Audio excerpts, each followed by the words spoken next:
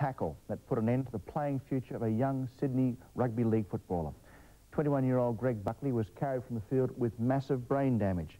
He'll never play again, but a remarkable will to win and a loving family have helped to work a medical miracle. LeighHatcher again caught up with the young miracle worker. I saw it on a videotape.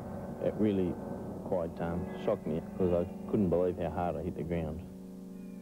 It was sickening to watch. They kept Greg Buckley on the ground for an hour to stabilise his condition. He was then flown by helicopter to hospital. Greg was in a coma for 6 weeks, although his mother never lost her faith. Greg has had so many prayers said for him in the last 6 weeks. There is no way those prayers aren't going to be answered.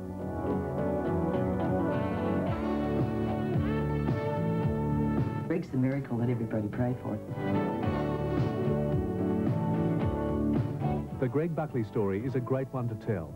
Within 12 months, he went from this, a robust 19-year-old, to this. And today, his recovery has stunned everyone.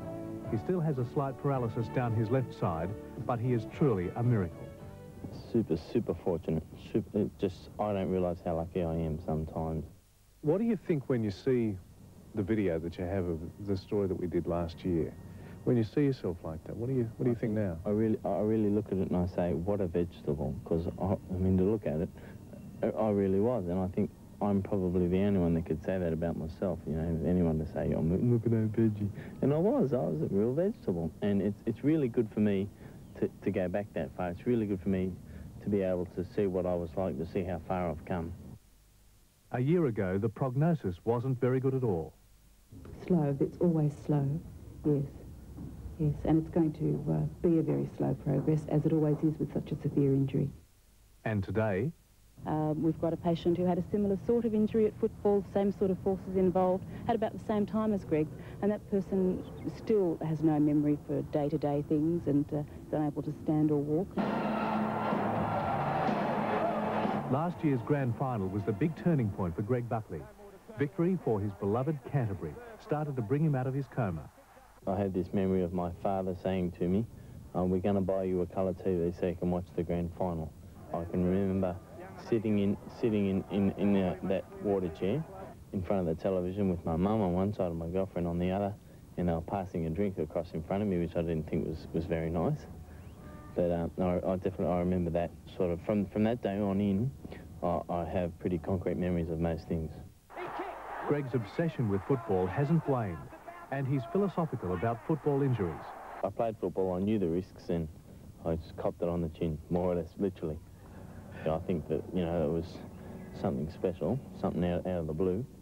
And, well, I'm all for football. I love the game. Can't get me away from it. And it's that sort of enthusiasm and drive that's seen him through the past year. I think he's pushed them to where they've allowed him to do things sooner than they probably would have, just to shut him up and get them out of his hair, their hair. What would you say you've learnt out of this year? What I've learnt? Patience, definitely patience. It's like this huge big bag of patience being thrown on top of you and say, here, get out under this, do your best, you know? And certainly at Christmas time, if you told me he was driving, I'd have laughed at you because he was still in a wheelchair. Greg has just got his licence back, thanks to a tremendous new disabled driving course run by the Cumberland College Driver Rehabilitation Centre. Greg Buckley is now about to put the icing on the cake. In a couple of weeks, he'll be returning to nursing school to resume a course that will see him back in hospital working. All, he says, thanks to his mum. She's been an absolute rock. An absolute rock. There's no other word for it. She's just been the driving force behind me. You see so many bad things and you hear so many bad things, and something like this happens and the good things come out of it. Lovely story. Human effort, love, support and determination. Good luck to you, Greg. Keep it up.